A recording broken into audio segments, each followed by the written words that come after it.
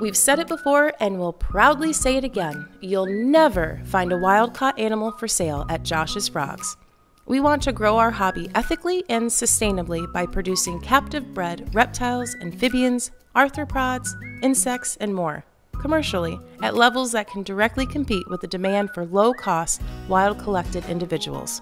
By selling captive-bred animals, we can reduce the demand for their wild-caught counterparts and ensure that wild animals stay in the wild. In order to help keep wild amphibians around for future generations, Josh's Frogs supports a variety of amphibian conservation projects around the world.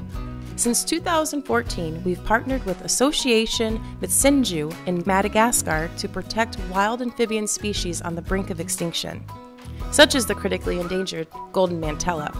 And since 2019, our annual amphibian conservation grants have provided financial support to teams and organizations passionate about conserving the animals we love. In total, we've given over $43,000 to amphibian conservation and research. We believe that not only should keeping animals in captivity not negatively impact wild populations, but should benefit them directly. We put our money where our mouth is. We want to be the change that we seek, and we wholeheartedly believe that conservation through captive breeding is the right way to do it, for both our hobby and the animals we love.